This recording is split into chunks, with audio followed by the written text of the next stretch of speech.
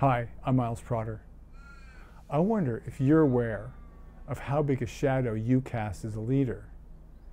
By that I mean the impact on others of what you say, do, and reinforce, and don't say, do, or reinforce. I read a story about a CEO who applauded his employees for making extreme personal sacrifices, like selling the family dog, so they could be at the office full time. Now, what was this guy saying and reinforcing?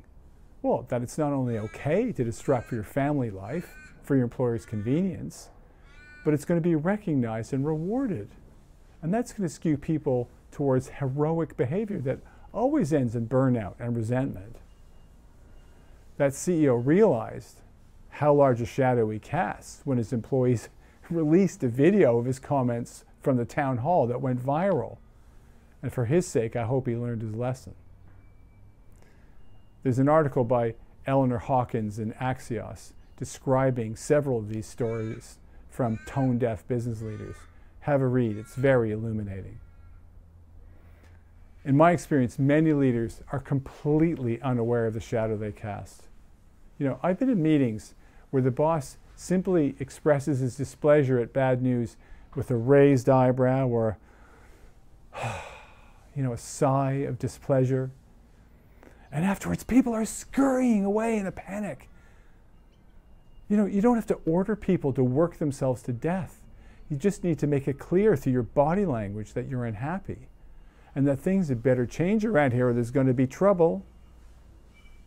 Now, that's not straight communication. It's manipulation, and it's just poor leadership. Now, I'm doing some work with the corporation trying to improve their safety performance. They're really trying hard, right? And we suggested interviewing their own staff as well as their suppliers to find out where the problems lie, especially if there's unhelpful schedule pressure, which is always a precursor to safety problems. Now, only a small percentage of the corporation staff feel that they exert schedule pressure, right? The safety problems are all the fault of the suppliers. But guess what? The supplier staff almost universally said the biggest safety problem was schedule pressure from the client. Now, the corporation's managers were shocked. Oh, we don't pressure our suppliers, they exclaimed. But the thing is, it doesn't matter what they think or believe.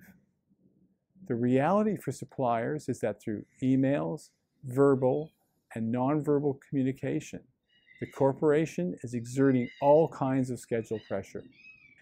And what's great is that these leaders recognize and accept the shadow they cast, and they can have honest conversations and things will improve.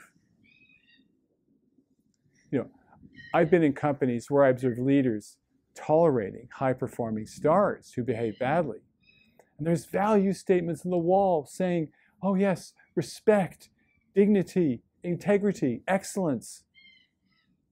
But leaders' failure to reinforce these values casts a big shadow in which resentment, undermining behavior, and quiet quitting festers amongst the staff. And that just leads to poor performance. I believe most leaders want to be aware of the shadow they cast, right? It's there, and you just got to manage it. And that requires being straight communicators, not manipulators. And that requires intentional development and work to learn those skills. Now, I hope this has been helpful. And if you're interested to find more about how you can learn those skills, please let me know. Otherwise, see you next time.